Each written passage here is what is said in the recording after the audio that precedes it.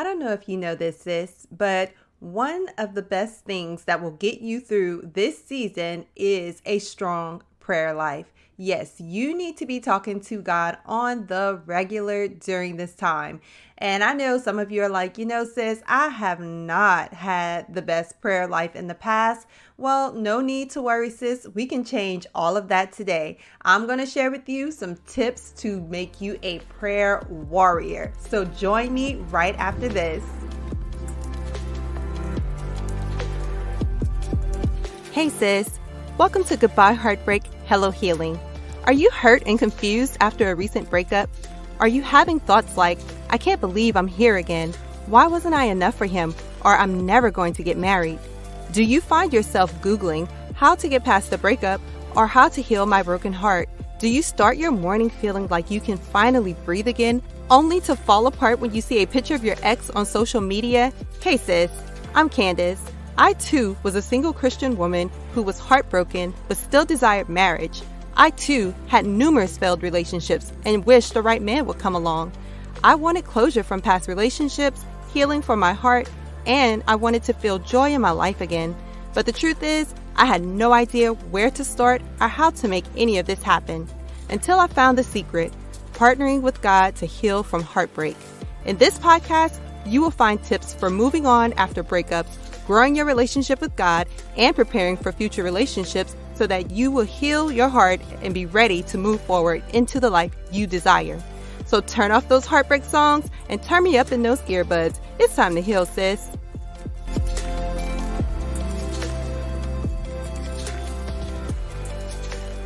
Hey sis, and welcome back for another episode of Goodbye Heartbreak, Hello Healing. I'm so excited that you're joining me on today. I love today's topic. I cannot wait to get into it. Also, sis, we are talking about prayer on today, and I want to make sure that you have grabbed my free prayer available to you to help you to move on after a breakup. All right, this prayer is so powerful, and it has helped and blessed so many people. I am still getting comments on the prayer. I get feedback so often because people find it just so helpful to them and they love it. And so if you have not yet heard this prayer, go ahead, click the link in the show notes. It is absolutely 100% free. Just leave your name and email address and I will send it straight to you. And sis, I cannot go any further without personally thanking you for helping me to reach a huge milestone on the podcast, okay? We have surpassed 50,000 downloads on the podcast. Oh my goodness, I cannot believe it. I'm super, super excited about it because that means that so many women are listening and being helped, being poured into, and actually making progress on their healing journeys. And so, guys, I do not take this lightly that you have chosen this podcast to help you and to pour into you during this very difficult season of your life. And so I really want to celebrate the 50,000 downloads with a giveaway, okay? I want to do the 50K giveaway for what I have put together as a heart healing bundle. All right. And so I want to tell you really quick what the rules are to enter for your chance to win this heart healing bundle. And, I hope that you will take me up on it because it is going to be an amazing thing. All right. So the bundle first includes 3 things. 1, it includes 50% off the course. So sis, listen, I don't do the 50% off often, okay? 50% off the course. 2, it includes a free digital copy of my book, Goodbye Heartbreak, Hello Purpose. And 3, once you purchase the course, you will get a free 30-minute breakthrough session that I offer to my students. You will get that absolutely free with the purchase of the course, okay? So you get the 50% off the course, the digital copy of the book, and the free 30-minute breakthrough session. It is a bundle that will help you tremendously on your heart healing journey. So how do you enter for your chance to win? 3 simple rules, all right? Step 1, leave a 5-star written review on Apple Podcasts. Step 2, take a screenshot of your written review. And step 3, either post the screenshot in our Facebook group or email it to me at contact@candiceabaddies.com. All right, so I'm going to put all of this stuff in the show notes for you. Do not worry. And if you are in the Facebook group, you will definitely see it posted there as well. But go ahead, enter for your chance to win this 50K giveaway, okay? The Heart Healing Bundle. Again, it is something that I believe will really, really help you on your heart healing journey. And I just really want to celebrate this awesome, monumental moment because, again, I could not do this without you. And you are essential to my success. And I am here to really just serve you guys on this podcast. So I love you so much. Again, thank you so much for tuning in week after week and hanging out with me as we work together for your healing heart. Okay? Love you, sis. Love you so much. So like I said, we are talking about prayer on today, all right? And I got some tips because let me tell you something. Developing your prayer life during this season is actually a gift, okay? Nothing will bring you into prayer like being hurt and being in pain. And from experience, I know just how hard it is to make it through a season of heartbreak. And I can tell you, doing it without praying is nearly impossible. You will not find peace. You will not find joy. You will not find the strength that you need to make it through this season without praying to God. And so I just wanted to share this with you because I discovered this. It helped me so much to pray to God and not just pray to Him for this season, right? Because it was important that I got through it, but it also helped me to really build my prayer life that I have today. So I have a very strong prayer life, I believe, and I owe it to that season of my life. I used that season of heartbreak to really strengthen my relationship with God and my prayer life. And so I call myself a prayer warrior, right? Because I know how to go in on the devil. I know how to tap into the spirit realm through my prayers. And so I want to help you to do the same thing, no matter where you are. If you feel like, sis, I don't even pray. if you are only saying the Our Father prayer, if you are simply saying, thank you, God, for waking me up this morning. It doesn't matter. Okay. Wherever you are starting right now, we are going to build on that with 4 simple tips. All right. So let's get into it. Tip number 1, make prayer a daily activity. All right. So prayer is something, at first you may be like, okay, I don't do it every day and I'm not consistent. So the first thing is to build your consistency, sis. The more you do it, the more comfortable you get with doing it, right? But you do have to be intentional about it. So you have to find a way to weave the prayers into your life every single day. If you are like, I don't pray every day, then that's where you start. It doesn't mean you have to have an hour or 30 minutes even to pray every day. All I'm asking is that you do pray every day. If you are taking 5-10 minutes of your day, of your morning, or before you go to bed at night, the earlier the better, because you don't want life or, all your circumstances, all your activities to get in the way. So if you pray early, then you know that you have gotten it done. So in the beginning, you might be like, well, we don't want to, I feel like I should feel like I have to pray. Sis, listen, you have to make yourself pray sometimes. So make it a part of your daily routine, part of your daily schedule.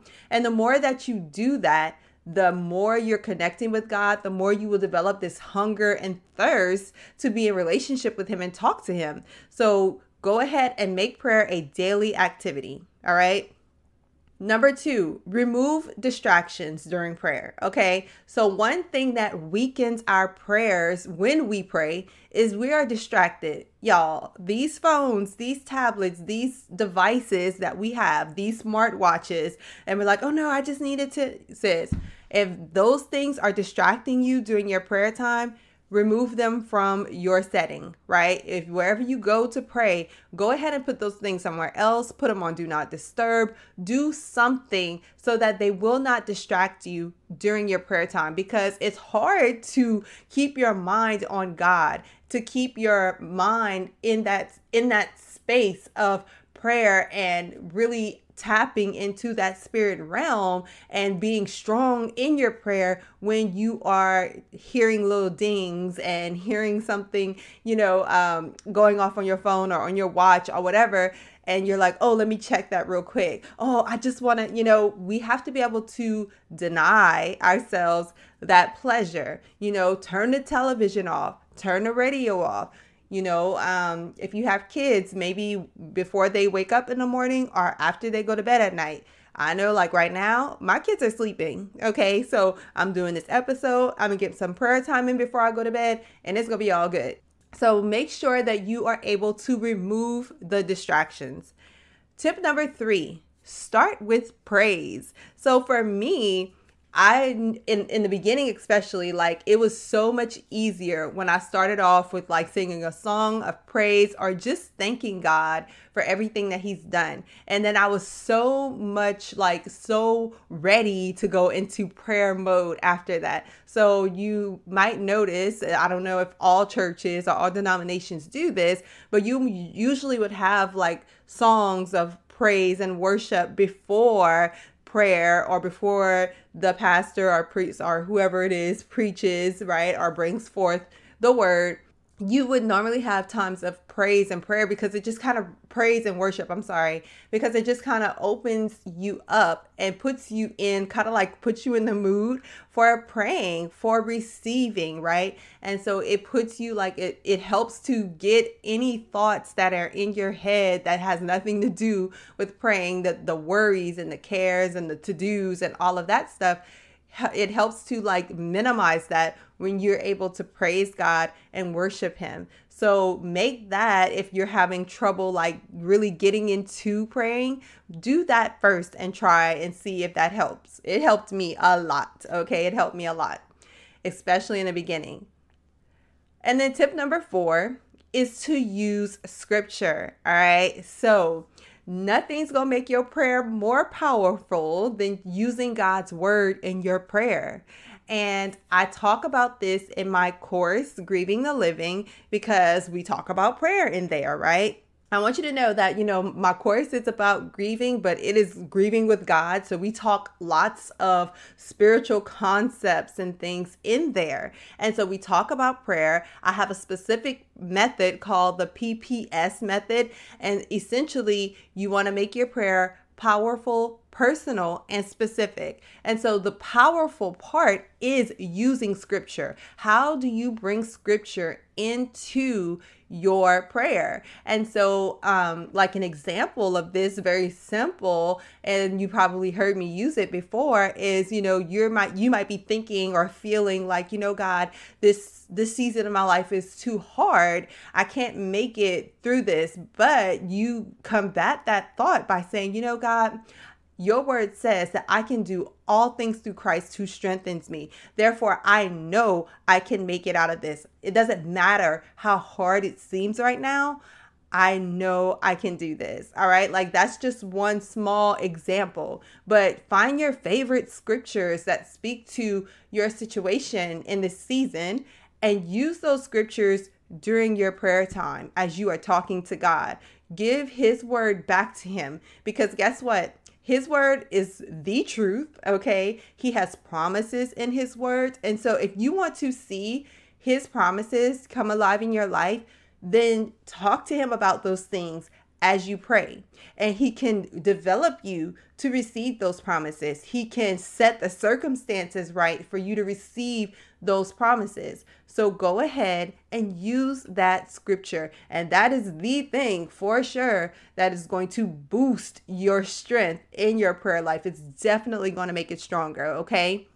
And as we are talking about, using the scripture, and I told you about the PPS method, sis, don't forget my course, Grieving the Living. You can access that at any time. I have a link for you in the show notes if you are struggling to let go of your ex, if you are struggling to move on after that breakup, okay? If you want to learn how to, really become stronger in your prayer life, if you really want to go through that training during the course, if you really want to know, how do I make it over this hump of, feeling stuck in this relationship or stuck in this situation where, this person doesn't even want to be with me, but I can't seem to move on.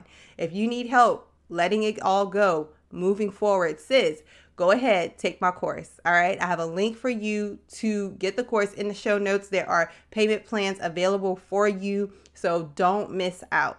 All right. Again, the 4 tips to making your prayer life stronger, to really becoming a prayer warrior is 1, make prayer a daily activity. 2, remove distractions. 3, start with praise. And 4, use scripture. Okay. So I really hope that, you start implementing these things in your life. And actually, I want you to come over to the Facebook group and tell me which one of these you're going to start using today. All right. Sis, today, what are you choosing today that you're going to do? Because it's all up to you. You can listen to all of these episodes on the podcast, sis. But if you're not implementing the things that we talk about, you're not going to see the progress.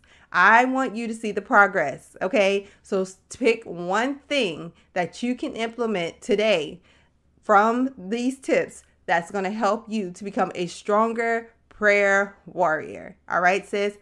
So as much as I hope you have enjoyed this episode, I just want to remind you, don't forget about the 50K giveaway, all right? Check the show notes for all the rules. Check the show notes for what the Heart Healing Bundle includes. Go and leave your 5-star written review, and don't forget to send it to me, all right? Thank you again, sis, so much for hanging out with me for 50,000 downloads. You are awesome. I love you so much, and I will talk to you again next week, girl. Bye.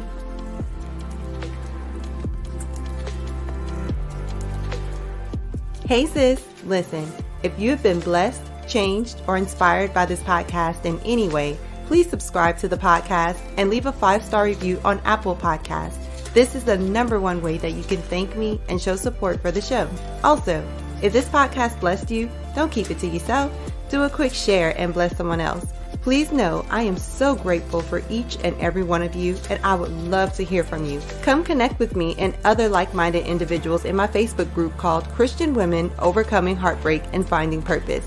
I can't wait to meet you back here really soon. Until then, remember to love the life you have while you're making it better. Love you, sis.